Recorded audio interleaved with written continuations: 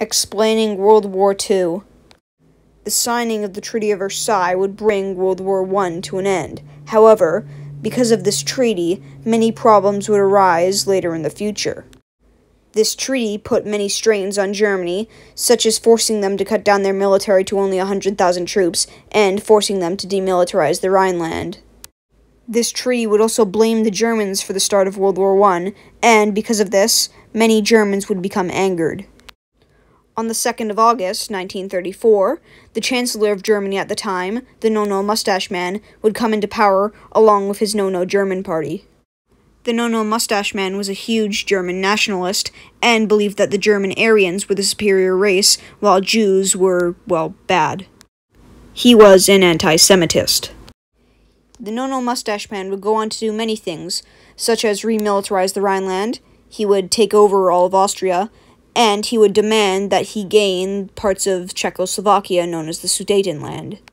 Britain and France would do nothing about this. However, they would draw the line at Poland, saying that if the No-No Mustache Man invaded Poland, then they would declare war. However, he would not listen to this, and would sign the Molotov-Ribbentrop Pact with the Soviet Union, agreeing to partition Poland along with them. On September 1st, 1939, the Germans would invade Poland, and Britain and France would declare war on Germany. A few weeks after the German invasion began, the Soviets would follow suit and would also invade Poland. The Germans would quickly roll over Poland using their tactics known as blitzkrieg. Despite Britain and France declaring war on Germany, they would do little to stop him, and this would become known as the Phony War, a period of war despite the fact that there was no fighting.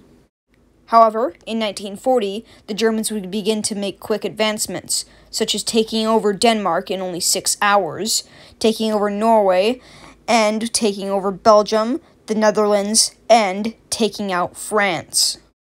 Meanwhile, the British army that had tried to help France fend off Germany were evacuated at Dunkirk. No-No Germany would then set up a puppet government in France known as Vichy France to try and trick the British into thinking their ally had turned against them. Meanwhile, in Eastern Asia, prior to the war, No-No Japan, under Emperor Hirohito, had been attacking China since 1931 and had taken over the province of Manchuria. By 1937, Japan made major gains within China, and by that point, war crimes against Chinese citizens became commonplace for the Japanese. One of the worst of these was the raping of Nanjing in 1938, when the Japanese would reach Nanjing and would do horrible atrocities towards the Chinese citizens.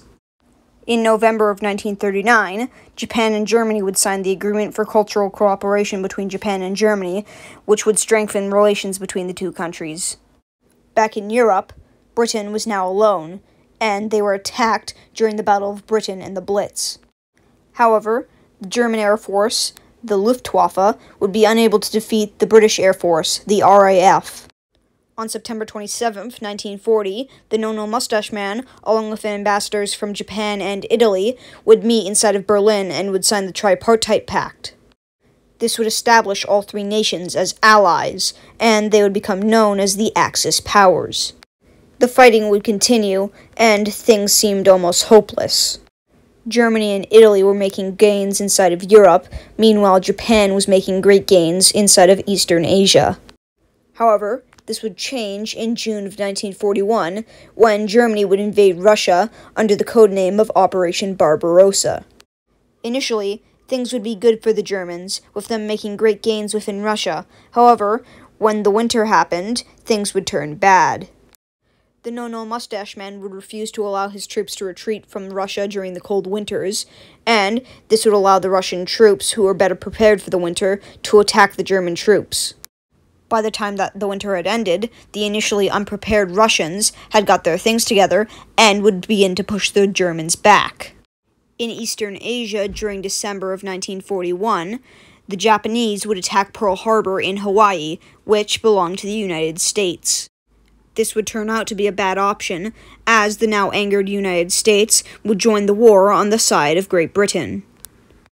Things would become even worse for the Axis when Germany decided to declare war on the US, even when they didn't need to.